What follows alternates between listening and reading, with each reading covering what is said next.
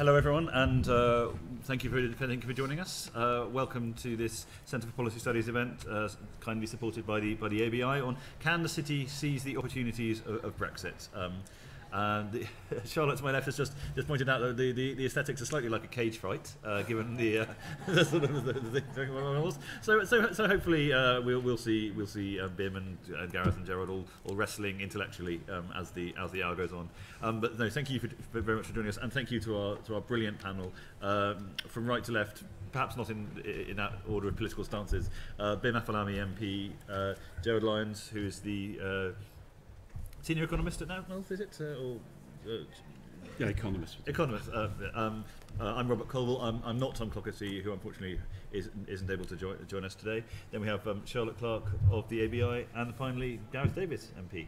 So, yeah, plenty to go at. And I'm just really, we should just really crack straight on. As ever, in the second half of the event, we will be asking questions from the audience. We'll have microphones that go around. So please have a good think about what you want to ask the panel. But Charlotte, let's start with you. Can the city seize the opportunities of Brexit, and if so, how? Thanks, Robert, and many thanks for all of you for attending. It's a great opportunity, isn't it, to be working with the CPS and being on this panel. As the Financial Services and Markets Bill kind of makes its way into committee, for those of us who are interested in financial services and markets bills, and you get one about every 15 years. So I guess in answer to the question, if we don't seize the opportunity now, it's going to be quite a long time before we see one again. Just a quick bit about the ABI. I mean, obviously we represent the insurance industry, which we like to think is the exciting part of financial services. I think the pension funds are giving you a run for your money this week. Indeed they are. But, in terms of an important part of the UK economy, I mean, we employ over 300,000 people, and over 2/3 of them are outside London.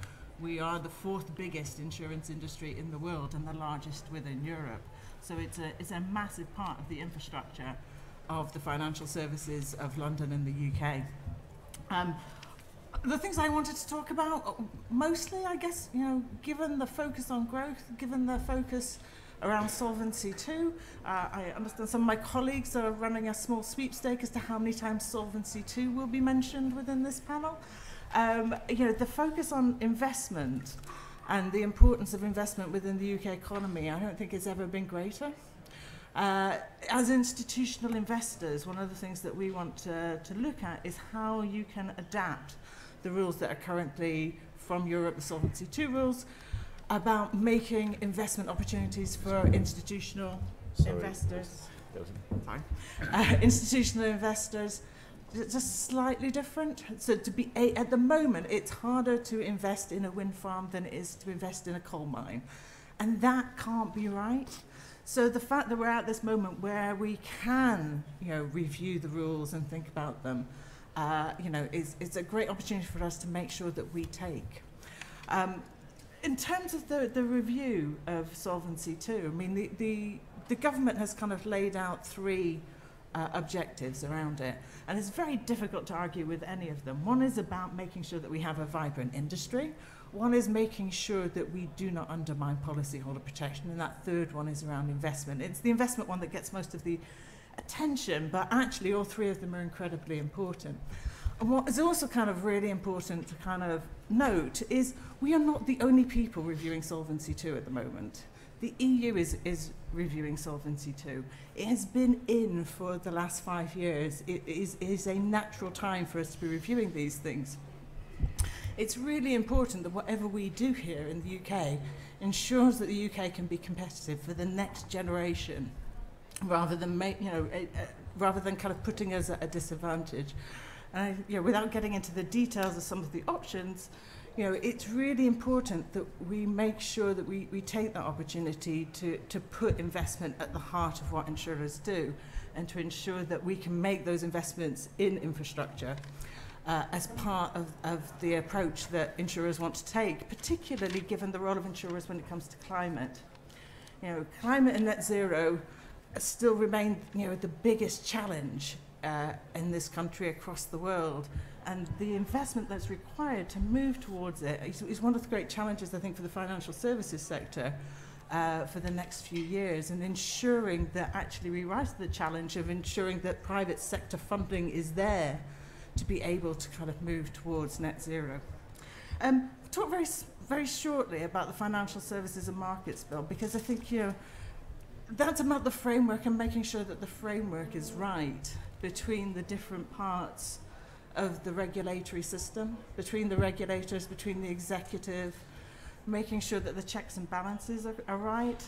One of the things that we have been arguing for is that there is a primary objective on regulators to take account of competitiveness and economic growth.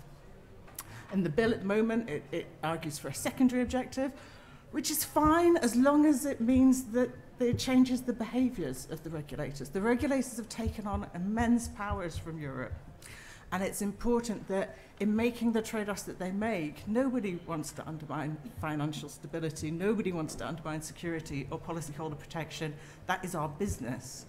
But it's about making sure these things are balanced with decisions around economic growth. So I will stop there and I will pass on to... I think it's Bim next. Thank you very much, Charlotte. And I should have just reminded our panel that we are being streamed to a global audience of dozens, maybe hundreds. So don't say anything that you wouldn't want to have preserved for posterity. Bim. Great. Well, thank you very much, Robert. When we consider this question, the first thing we've got to ask ourselves is, what are we actually trying to do? And in my mind, we should be trying to do two things. The first thing is to attract as much money, investment, and growth to the UK financial services sector. That's job one. But job two is to ensure that that money and investment doesn't just stay there and get recycled out somewhere else. It actually improves the wealth of this country, and that means the people of this country in all parts of the country. So they're the two jobs. How are we doing on these metrics? On the first, I think there's some good, some less good. I think we've been slow over the last few years to recognise the threat that the European Union has posed to our financial services sector. I'll be very frank with you.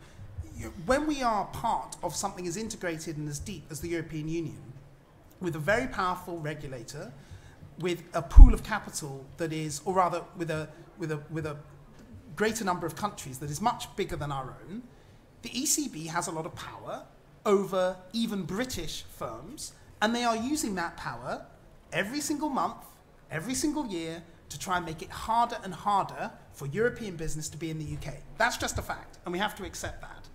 But there is a great opportunity with that, because there is a much wider world out there. There is more capital in Asia, growing amounts in Africa, and obviously you've got the economy of the United States, which, though it has its own financial services sector based in New York, needs London as well. So we need to remember, or rather for some people really accept, that we are in a global competition, not just one with Europe, but we need to accept that some of that European business isn't coming back. It's going to become harder, and we need to reach out further, particularly to Asia and Africa as well. What does that look like?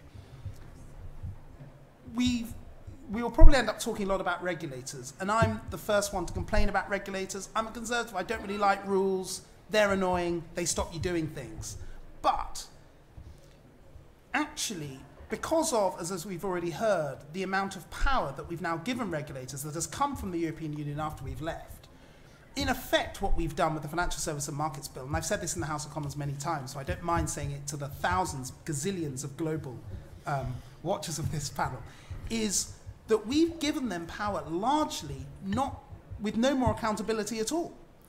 We have said to the regulators, right, we're giving you all these powers, and the Treasury Select Committee will call you for a meeting every so often, and we hope that you'll do it properly, and the Treasury will meet you on a relatively regular basis and see how you're doing. I think we need much more democratic accountability for the regulators as to how they behave, because often, and for those of you in this room who represent or work for financial services firms, these guys are judge and jury. And I think it's no secret to know that there are certain issues with how the FCA has dealt with certain institutions over recent months. And I'm not blaming anybody at the FCA, but maybe it's just they're overworked or overwhelmed. But if there are mistakes made or things that are done that are just not in a pro-enterprise, pro-growth, pro-British direction, we need members of Parliament, and indeed the House of Lords as well, to be able to scrutinise that and call that out. And I think we need much stronger accountability for our regulators to strengthen the financial services sector. And then, so that's to deal with to attract more and more business to the UK. The second point around how do we actually ensure that once we've done a wonderful job of increasing the amount of investment to this country's financial services sector, how do we make sure this actually contributes to wealth and growth in this country? I think that levelling up is really important. That means we need to continue to support big financial services institutions who to move more senior roles outside of London. At the moment, we're seeing, I think it's 2/3 of roles are outside London, but they tend to be more junior back office roles. Let's support them to put more senior roles in places like this own city where we are now in Birmingham. I think we should do that. We should also change some of our rules around equity and debt finance so that we can prioritise equity financing of businesses, help flow some of that capital, not just into lending through banks in a traditional bank lending way, but recognise that equity can be just, if not better, for a lot of small businesses as well, so we can help them scale and develop and grow. So we need to remember that yes, London is the heart of our financial services sector, but this whole country needs to benefit from the new British financial services sector. And if we can do that, as well as getting in more and more investment, we'll be in a better place. And yes, we need more accountability for the regulators. Thank you very much. Gareth, anything to add to that tour de force from him? Yeah, that was a very typically comprehensive overview. But let me first say what a pleasure it is that we're having a panel with such a large audience on financial services, because it is genuinely the jewel in the crown of our economy, and too often actually in Parliament we shy away from championing it, from being proud of it, and from saying that actually financial services is the solution to a lot of our problems in our country and our world, not the cause of it. And whether you look at infrastructure, the infrastructure financing gap, whether you look at financial inclusion as an issue, whether you look at our climate targets, financial services for the most part have a lot of the answers that we need. Bim has talked about regulation in depth. I think the Financial Services Bill, by the way, if you're not familiar with it yet, it does represent, I think, probably the largest change in regulation in a generation, and really does fully capture the opportunities presented by Brexit. But let me just focus on two areas, capital and people. There is more we can do, for sure, in terms of unlocking more private capital for public good. And we've had, let me add to the list on Solvency II, but we can unlock more private capital from pension funds, from those who save and invest. We can unlock more from insurance companies, as we'll go on to. But we need to do that to bolster what we call our scale-up initiative in this country. It's actually a great country to set up a business. It's a really good country to invest in venture capital, but as soon as companies get to a certain size, they head off to New York, they head off to the United States. 63% of all of our businesses that in technology who scale up, 63% comes from overseas. I want to see more of our private investors in this country fueling and funding those growth companies. The other thing I would just say on people is that we have some of the most talented, impressive people working in our FS industry in the world.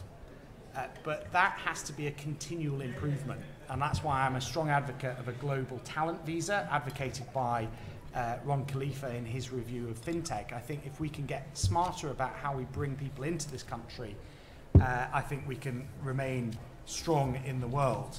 And finally, I think we need to democratize our capital markets a lot better than we are. That means bringing younger people into capital markets through extending auto-enrollment to 18 to 22-year-olds, get them on the savings and investment ladder, and also looking at advice and how we broaden the scope of advice so that more people who are investing, who are saving, have more advice available to them. Not necessarily through recommendations, but through guidance and I think there's a lot of work to do on that. But I'll leave it there for now. Thank you. Thank you very much. And now, Gerard. Well, good afternoon. Yeah, in terms of roles, I should say, given we're talking about the city, I'm a shareholder and strategist with Netwealth. We're an online discretionary wealth manager, so we manage people's pensions. I'm also on the board of Bank of China here in the UK and on the board of BGC, the interdealer brokers. I'd like to talk about three different areas: growth, regulators and risk. First, growth. I think the government pro-growth agenda is an excellent one. I think it's about time it moved to centre stage in our economic debate. The fact it hasn't been centre stage is staggering. Since the 2008 global financial crisis, all of Western Europe, including the UK, has suffered from a weak growth environment. Often in the UK, there's a tendency to talk about Brexit being the reason, but it's interesting. I noticed Dr. Graham Gudgeon produced a report the other day saying since the Brexit referendum until the latest data, if one looks at cumulative growth rates, France is 6.9% up, Britain 6.8% up, Germany 4.5% up, and Italy 2.8% up. So we've actually outperformed some of the big countries on the continent. There's a tendency, if you focus on the wrong issue, you get the wrong solution. And so our low growth issue is linked to many things. Low tax is not the answer to this, it's part of the answer maybe, but it's about more investment, more innovation, more infrastructure, as well as the incentives. But the point is that the city plays a key role, both directly and indirectly, if we're to play, or if we're to achieve that pro-growth result of 2.5% trend growth, which is ambitious, but not exceptional. Now the city, we tend to talk about finance, but it's about professional services and also law. Law is a key positive ingredient for Britain post-Brexit. The city itself is a whole of UK success story, as Bim has touched on. It's vital for the levelling up agenda and vital in terms of providing finance to the regions. So the city itself is directly, is the role it plays directly in terms of being competitive internationally, and indirectly the role it plays in the UK. The final point to say on growth, though, is that the government maybe was forced to talk about bankers' bonuses. I understand from reading the press that that might have been leaked, whereas bankers' bonuses are only part of the story about making the UK city competitive. We need to compete with other centres in New York, Singapore, etc.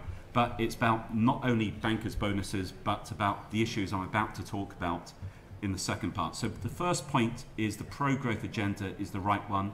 I think the city plays the role directly in terms of trying to become more competitive, and indirectly we need to actually provide more finance. Just to give some weight or figures around the finance, the Macmillan Gap identified in 1931 that there was a shortfall between the finance that business wanted and banks provided.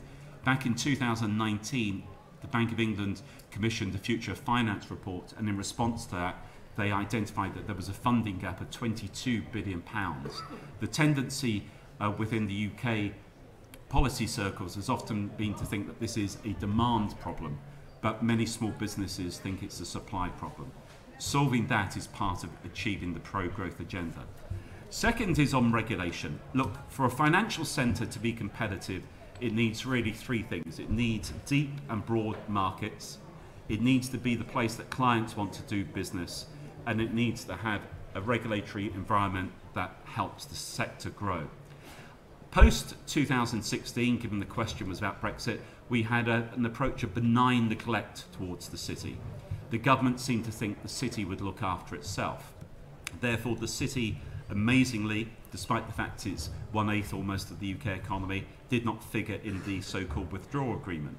We then had this situation where there was a desire to have equivalence at all costs. Even though we were effectively equivalent to the rest of the EU, for political reasons, the EU did not grant equivalence. Now the realisation is there that we need to not diverge for divergence sake, but actually have a bespoke regulatory environment that suits the UK to its best. It might be in line with other countries, it might be divergent. We are, it should be stated, moving to a more fragmented global environment, whereas it was very fragmented post 2008. It's now becoming more post 2008 was converging to agreement on most things. Now it's becoming more and more fragmented. Now, what does that mean? In terms of the regulatory environment, after 2008, the pendulum very much swung from one extreme to another, from too light to maybe too heavy. The regulators really didn't want to repeat of 2008. That was understandable. Therefore, the feeling is that they became excessively cautious. Then post-2016, the regulators have had to absorb a lot more responsibility that was there on the continent before. So we now have complexity and scale and caution all into one. I think we need to be conscious of overloading the regulators with too much statutory obligations and overlapping competencies. But to give you one example, the FCA has 3 objectives, 8 principles, and 7 just regards to government policy. So it is far too complex. But we need to avoid having a situation where there's too much subjectivity and too much discretion, otherwise it's hard to hold anyone to account. And if we give all the regulators the same objective, there's going to be a lack of sort of clear ownership. So the bespoke environment really does need to emerge. Now, a Khalifa report was mentioned. We've had some other excellent reviews post-Brexit or in recent years. Hills and Austin in particular are often mentioned, 2 of the main reviews on financial regulation. Their overarching theme is that the UK needs a regulatory environment that works in practice as well as in theory. I would argue the government needs call-in powers to as a counterweight to the powers of the regulators. We need to make sure that competition is up there in terms of what the regulators have to take into account. And we need to have a new approach that basically the politicians very much buy into, and as you said, accountability, although Parliament itself needs to probably review how it assesses the city. And finally, in this area, we need to recognise that one of the big underlying strengths of the UK is English common law. Part of the worry about some of the regulations going through at the moment is that EU law has superseded UK common law, and that's a potential problem. The third area is about managing risk. This is partly because I was asked so much about LDIs, liability defined investments, this morning about the pension funds, that it made me think, look, we have this situation in the UK where we don't, it seems to me, have anyone at the centre, not that there's one person at the centre that should do this, but a way of managing risk. Like take the currency, we have a floating currency, but the bank and the treasury don't seem to think it's their responsibility. The markets naturally use the currency as a shock absorber.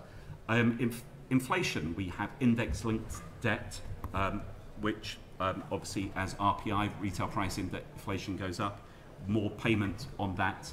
But if you were running a fund yourself, you'll be thinking, let's hedge that inflation risk. But last week we had a situation which shocked in terms of the pension funds.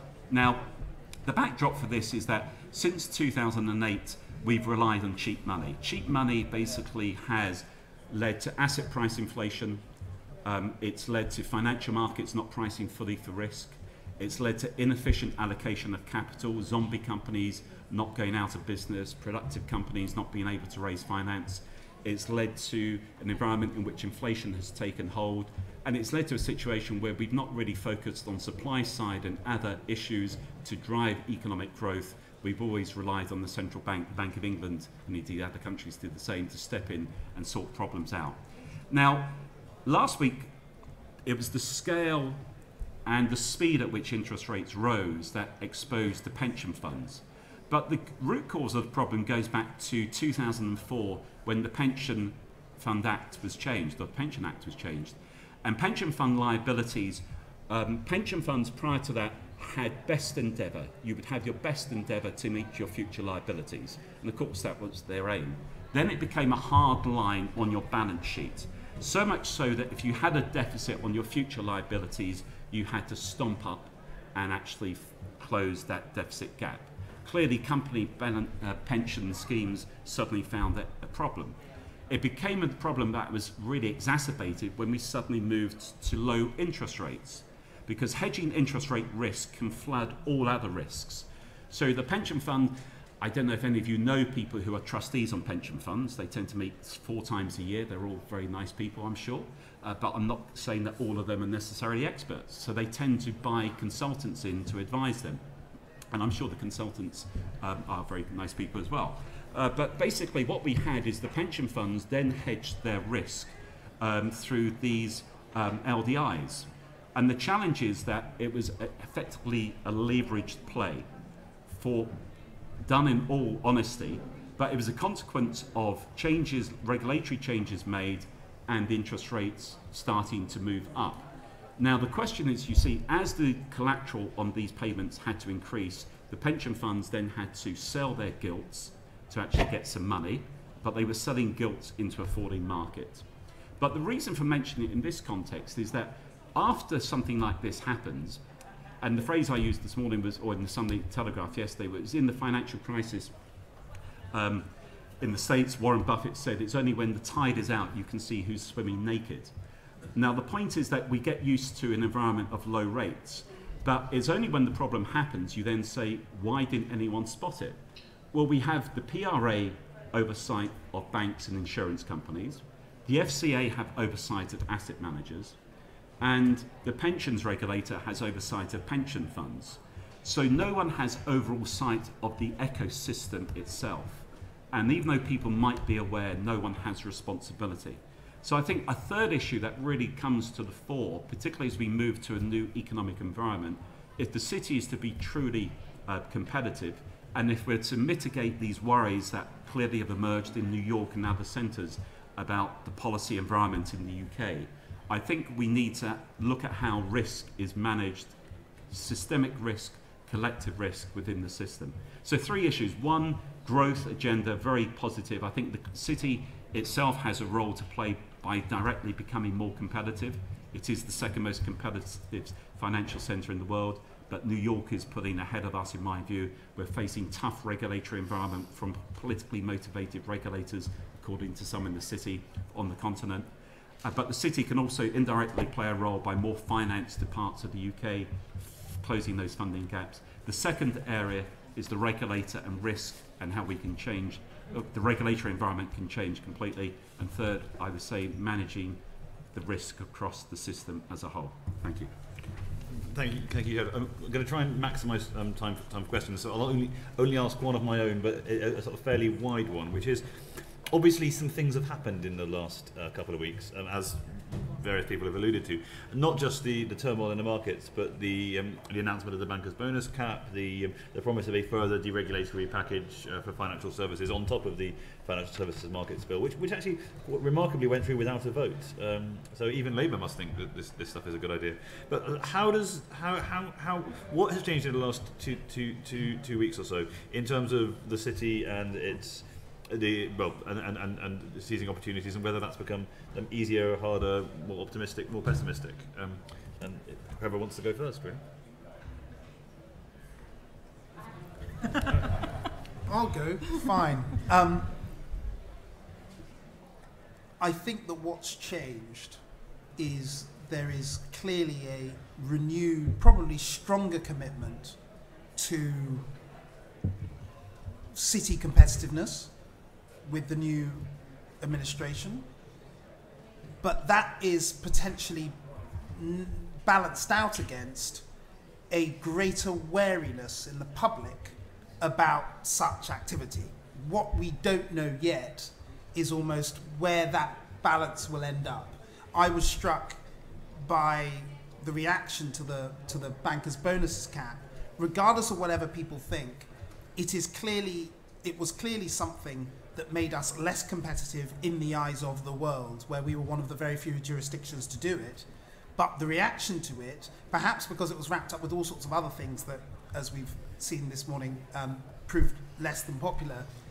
And what that has meant is that I fear that almost the well's been a bit poisoned for financial services deregulation in a sensible way. I hope that isn't the case, but that is how I would analyse the last couple of weeks. I think one of the challenges is not many people understand financial regulation. You shocked me. And so, some of the rhetoric that's used around financial regulation about, kind of tearing up the rule book or, scrapping regulations, I mean, that's rarely what's actually being discussed. What's frequently being discussed is some very arcane, very precise kind of rules. And, you know, if you look at something like Solvency II, what we're arguing for is almost exactly what has happened in Europe.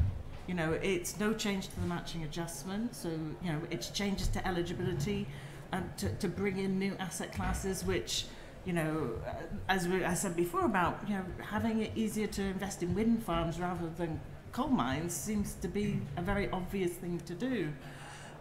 You know, it's not about this great release. It's more about an evolution. And I think most people in financial services, I mean, I think Bim's right. It's slightly worrying in terms of what we want to see is you know, some changes, but at the same time, it's about making sure that those are measured and thoughtful, and that they do lead to competitiveness. You know, because we do only have one chance to get this right in terms of the Financial Services and Markets Bill, and you know, if we somehow miss that opportunity, it won't come around again quickly. I'll just say, in terms of the lack of controversy, if I can put it that way, on the Financial Services Markets Bill, it is a bill based on a significant amount of work and engagement with industry, as well as a number of reviews like the Wholesale Markets Review, the Hill Review, excellent reviews, excellent engagement, and you know, really is a substantive piece of work over a couple of years.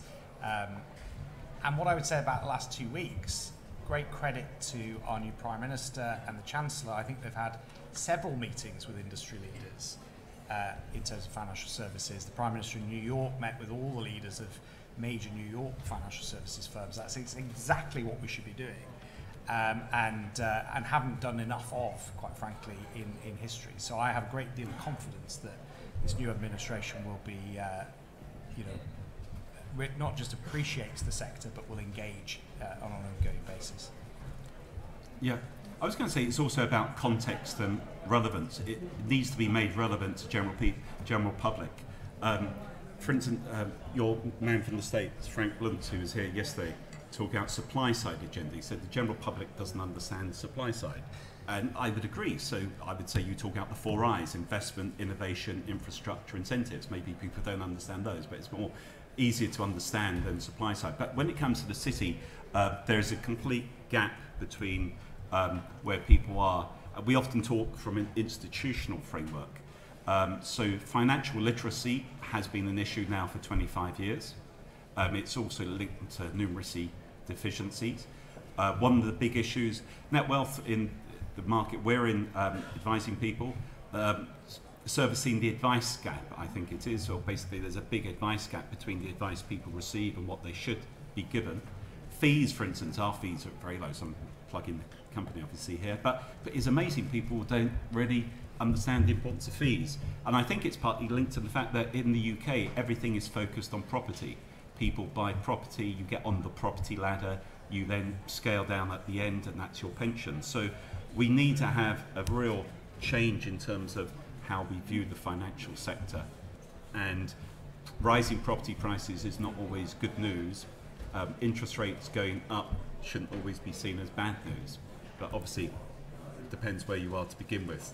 But we need to have a change in terms of the whole discussion about this, would be my point. Well, if we can move to audience questions, and the guys with the mics can run around. Okay, well, that's a...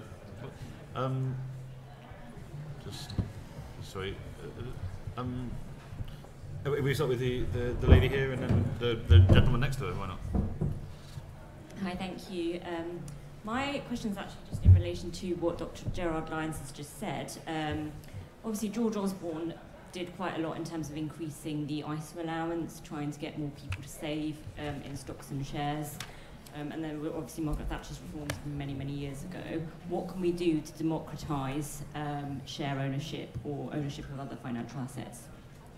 Read the excellent CPS report that we are working on this very issue, but others may have views in the interim before the final word appears. All right. Well, quite simply, we need to make it not just tax efficient, but tax beneficial for companies to give their employees share ownership. We need to really prioritise that. To follow on from what Gerard was saying about how people just invest in property, not only is that risky from a sort of systemic perspective for the country, it also means that the only people who get access to really high-performing investments are people who are already rich, like the people who invest in Netwealth, which has already got more than its fair share of mentions today. But, actually, it is a bonkers system where in order to invest in a private equity fund, in order to invest in a successful, fast-growing business, broadly speaking, you need to already have a sufficient amount of capital. Ordinary people don't get a chance to get access to this stuff. And guess what? Those people get richer and richer. We need to make it normal and tax beneficial for companies of whatever size to give shares to the people who work for them. Can I just add as well, I mentioned earlier, I think getting people on the savings and investment ladder, if I can put it like that, is going to be really important. And a quick way of doing that is to extend auto-enrollment to 18 to 22-year-olds. At the moment, it kicks in at 22. If you just look at the last 10 years since it was implemented, we've got 10 million more people saving and investing for retirement, a 50% increase in participation among 20 to 29-year-olds. And what that does is it just gets them thinking about what to do with their money earlier on. And I think that's one critical thing that we can do. We're in a stronger position today than we ever have been, because not only are we a global leader in fintech, the technology that we have available to us on our phones now to be able to look at stocks and shares and look at where our money's going is better than it's ever been. And so I have great confidence. We just need to have a bit more of a nudge to school kids as they're growing up about the importance of investing, importance of saving, and what stocks and shares are all about. But as I say, in terms of policy, auto-enrollment extension would help with that a massive amount. Yeah, I was going to concur with that. One area that probably I would, if I can sneak in at end here, is patient capital as well. It's not only the domestic, it's how small businesses, given what's just been said. Patient capital is about the availability of long-term finance for growing innovative firms to scale up. And to really get a competitive edge internationally, you need that domestic funding to be available. So I think people need to see it in terms of what they can save day to day. Technology will allow people to do that, as well as in terms of patient capital itself to get small businesses really innovative. Cool. Charlotte, unless you want to go in, I'm going to try to avoid every single person answering every single question, because otherwise we won't get enough questions in. The gentleman there. Thanks. Nick Taylor from Luno, British fintech. We've been a world leader in fintech for 10 years or so, second only to investment to the States. How can we ensure we retain that for the next 10, 15 years and for the technology of the future? Because on crypto, for one example, Singapore's had enabling legislation since 2019. The White House took an executive order earlier this year. The Europeans have got legislation about to hit the statute book, whereas in the UK, we've had the promise of a consultation in the coming months for 3 years. And then on fintech, the Khalifa review, a key recommendation was getting CFIT off the ground. 2 years later, that hasn't happened. How can we ensure we keep the crown for the next 10 years? Do you want to come in on that? Well, I was going to say it's a key issue because much of the regulatory debate is very backward looking. What we need to do is not that we can identify these new areas, but we need to actually be very much positioned to act far quicker. The UK has done very well in different issues. Well, green finance always used to be talked about in the UK, also was mentioned earlier. That's an important one. But you're right, cryptocurrency is digital space, all of the above. Yes, but I think it comes back to whether the regulators are burdened and too cautious. But you're right, we need to be far more forward-looking. Absolutely. Thanks. The couple from over here. Oh, yep.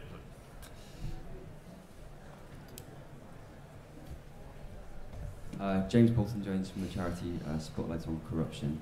So as well as seizing the opportunities of Brexit, should we be thinking a bit more about the risks of further opening up our economy and the possibility that this could further facilitate the flow of illicit finance that kleptocrats, drug traffickers and other serious organised criminals seek to launder through our financial system? And if panellists accept that these risks exist, what can we do to mitigate them? Thanks.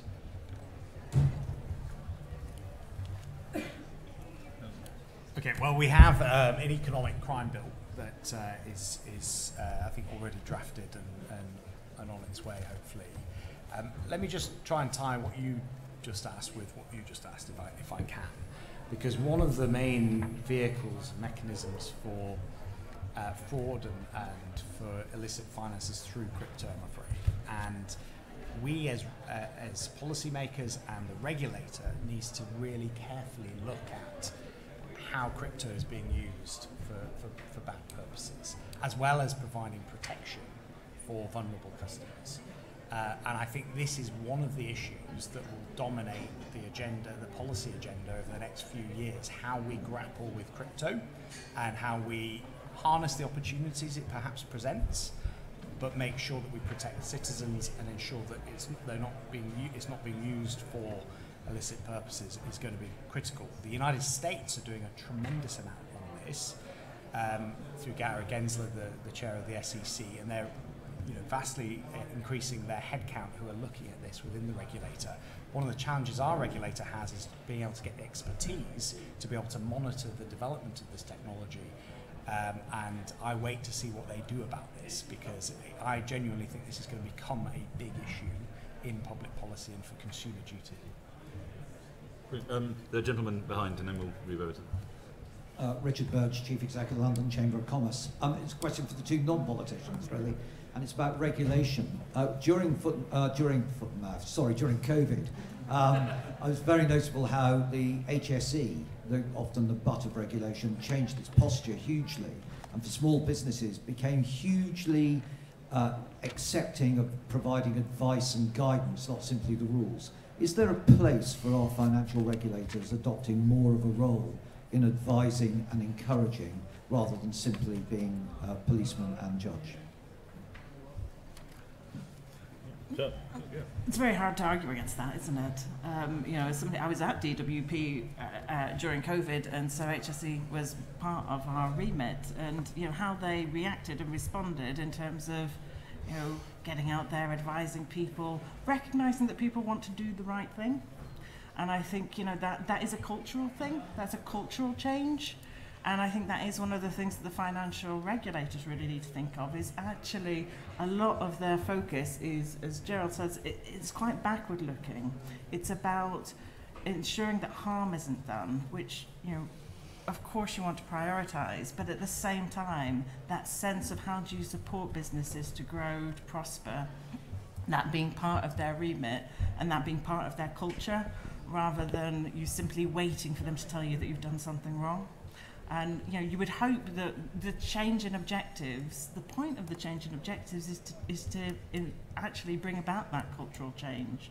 That sense of actually we're here to help, we're here to support. I think is one of the things that would make, I think, a big difference to the regulatory agenda here in the UK.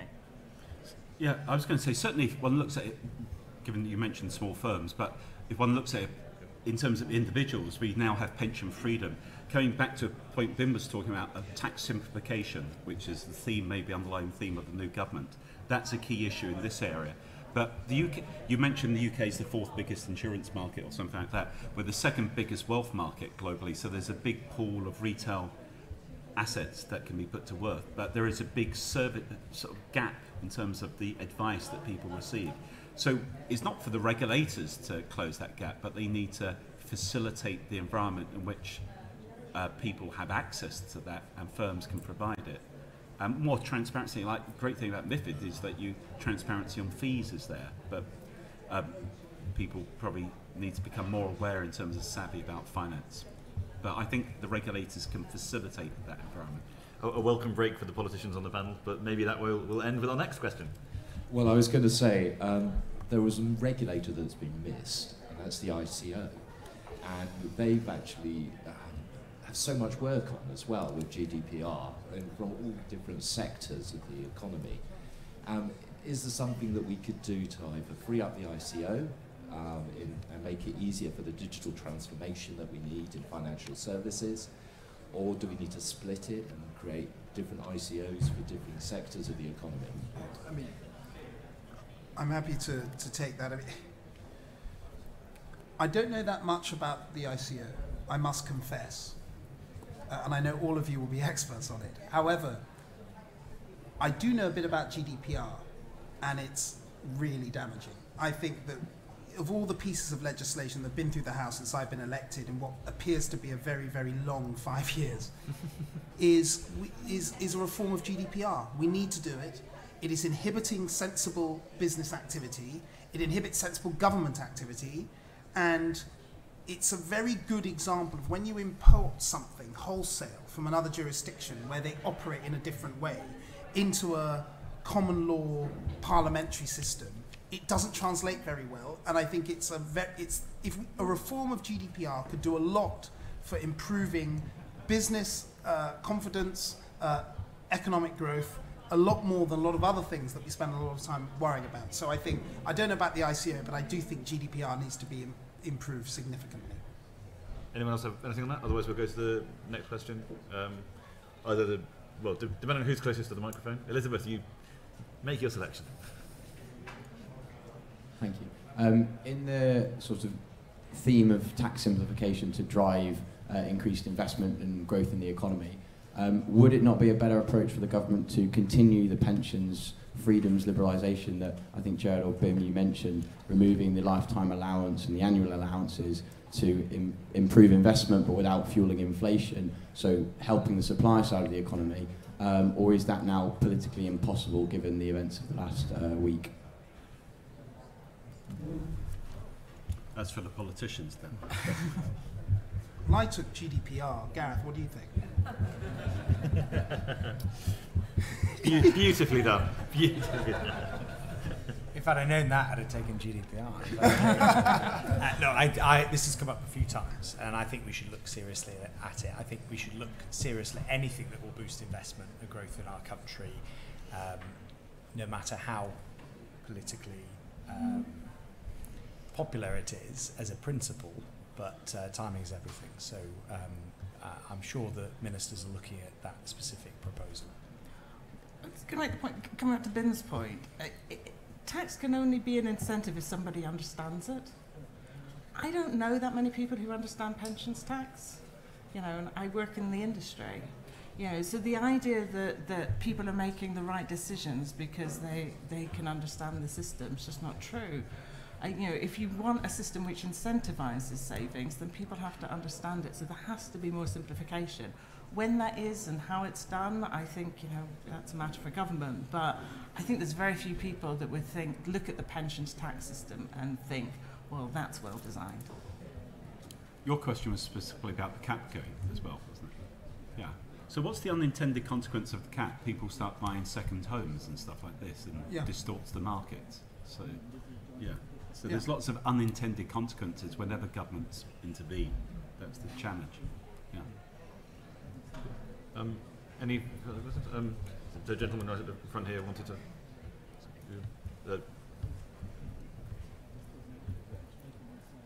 Thank you. Ricardo Tordera from the Payments Association. We want to go back to the crypto as well and also enlarge to digital currencies as a whole. Crypto, clearly, it's easy to say that crypto is dodgy because there is no regulation, but let's not forget that every time you transfer assets to crypto, you do it from a bank account. So it depends on the regulation of the country where the bank is. So if you do it in the West, we tend to have pretty good regulation. To that extent, the European Union has done the MiCA regulation, and we are clearly losing out because in this country there is no framework for this whatsoever, which means that everyone who is operating into this space makes agreement with the European Union and not with the UK, and we are losing on the regulatory arbitrage that should be one of our main things, particularly after Brexit. And in digital currencies as a whole, China has launched the digital yuan. This will scrap the entire payment system entirely because it's going to be offered as a platform that's able to settle instantly money everywhere in the world.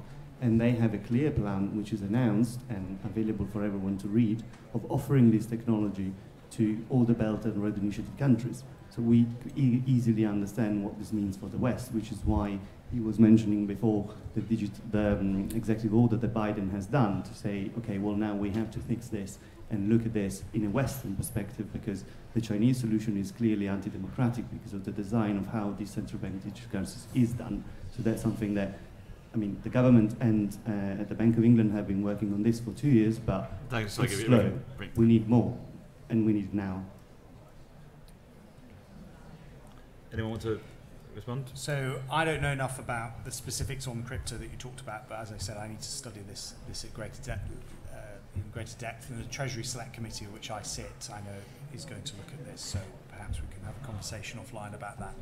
I will just say on central bank digital currencies, I think there are now 83 countries globally that are now looking at this, including our own. You mentioned the Bank of England and Treasury work that's going on and yet to reach a conclusion. But I think there are both pros and cons to this. I see a lot of pros in it, particularly around financial inclusion, and look forward to the outcome of that. It's really interesting in terms of the approach things could go on this, because post the invasion of Ukraine, effectively we had an immediate geopolitical G3 emerge, America and its allies, China and its allies, but the third group was the complete non-aligned group, who included lots of Commonwealth countries, Africa, in countries across Africa, India, Pakistan.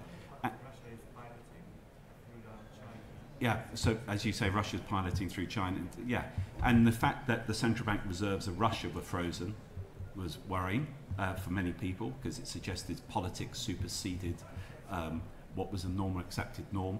The UK requisitioned a yacht in Canary Wharf that everyone thought was great news, but suddenly led to a big inflow of money into Dubai, it's alleged, if you read the national newspaper there, etc. So unintended consequences from this. So the London is in a very competitive position from place to be able to do business from, but how this structure starts to change if someone like China gets the lead in crypto, etc. Not everyone will go down that route, of course, but it's a complex environment. But you're right, we should be very much more on the front foot on many of these issues, regardless of the geopolitics. Can I use the chair's prerogative to ask one sort of overall question, which will hopefully be interesting to everyone and potentially even wrap up the discussion, which is going back to the point about, and it springs off that question, can the city seize the opportunities of Brexit? What, if you had to summarise, what would you say the sectors are, the areas are, and the countries, and so both sort of in terms of the market and in terms of geography, what are the areas that savvy investors sitting in this audience should be thinking that, the UK should pile into there? This is where the profits are. This is where we're going to grow and secure the future of the city. I'll take it first. Yeah, well, yeah, Bim. Something I meant to say at the beginning that hasn't come up, though Gerard did mention it, is professional services, which are all part of the city as well. Trade in services. So whenever we think about trade deals, we always think about goods, right? It's like a natural way how it works. The WTO rulebook is based around goods. But actually, for a country like this country, where our sort of competitive edge is largely in services sector, particularly focused around the City of London, if we can do two things. One, with all of our trade deals going forward, have specific chapters relating to services and improve what we've done so far, that can benefit this country pretty much more than any other country in the world. And secondly, at WTO level, we need to start to work for services liberalisation at that level. Because, and let me explain why this matters, right? I'll give you a very practical example. There's a trade deal being negotiated with India at the moment. I've no idea how the progress of it and how close we are and what the provisions are. However, it is not possible to say a British firm, law firm I used to work for, say Freshfields, cannot just set up Freshfields India today. They can't do that. There are regulatory barriers for them doing so. If they were permitted to do that, that would be of big benefit to this country, even if that office obviously was in India, it was employing Indian lawyers, etc. And you can all appreciate that. A bit like if you're able to move your goods tariff-free to India, it improves your export opportunity because you make more money. I picked that very small thing, but that thing alone could be worth, if we improve services trade with every single trade agreement that we do in this country, it could be more beneficial than almost everything else that we do internationally. We need to think about that, and by the way, I include the European Union with that, though I fear the European Union with their attitude may well be a bit tricky for a few years to come. But I just think that is of significant benefit to us, and it doesn't get enough purchase. Well, let's go along the road. Gerard. Yeah, actually, the WTO point is very important because we always talk about hard power and soft power, but institutional power is very important as well. In the UK, I completely echo what you've said. Look, I don't think we should be picking sectors, but regions of the globe, Indo-Pacific, from India in the west to America in the east, is the dynamic growth path. And the UK is positioning itself well there in that Trans-Pacific trade deal. The world economy, beginning of this century, was $32 trillion in size. Despite all the negativity, this year the world economy is over $100 trillion in size. Obviously, some of that is demographics, but the world economy is still growing. Western Europe is the slow growth region, and we need to, in Britain, try and break out of that slow growth phase. So making London competitive in its own right, but as a good place to do business from, I think goes without saying. Picking the sectors, I think everyone will have their own view. Well, although insurance would obviously be top of the list for everyone. Clearly. So I was going to make the point just about regulation. The things that have come up in the conversation are things like crypto, data, ESG. The fact that we now are in charge of our own regulation, we need to be speedier. Yeah. We need to be quicker at coming up with systems and implementing them. We don't have 27 countries that we have to agree with anymore. So having something which is UK specific, which works for us, making sure that we are using that to our advantage. Brilliant. And Gareth? Yeah, we're already a global leader in FX, right? And the same with fintech. Largest market for asset management in Europe, second largest in the world. So we're building off a strong base. And so for me, as Ben was saying, there needs to be a greater emphasis on services trade. I actually don't think that's through broad FTAs. It's through very specific agreements. And I would focus laser-like on New York and the United States more broadly. Particularly for two reasons. One is the New York Stock Exchange are kind of eating our lunch. They, all the big, fast-growing companies in our country go off and list on the New York Stock Exchange. The Financial Services Bill will help with that and implementing the Hill suggestions, but we do need to be really careful about that and think about that in a much more careful way. The second is on ESG. This has been a major issue for the last 5 years in the industry. Now we have an opportunity actually to think about the regulators around the world and where we're most aligned on things like ESG, and I would argue that we are more aligned with the United States than we are the European Union on ESG. And if you put together the UK and US asset management markets, we are by far the global dominant market, and we basically have a global market there. So we can set the standard for the rest of the world. We don't need to do it with the European Union. We can go and meet with the SEC and others to set the ESG standards for everybody else, and I think we should look at that. Brilliant. Well, yes, we don't need the Europeans. Let's just go to America. That's the message I got from that. Dignified silence. Thank you all very much for joining us. Thank you very much to the ABI for supporting this event. Quick housekeeping, please follow the CPS, subscribe to and the CapEx on social media, subscribe to the CapEx newsletter, which offers a digest of 5 brilliant stories every day on politics, technology, business, economics. You can get there will be some swag on your way out. You can get a selfie with Margaret Thatcher, our glorious co-founder, if you feel so inclined. And please join us again at 2 o'clock to hear Dr. Frank Luntz answer the question: is America doomed? Thank you so much. Very good to see you.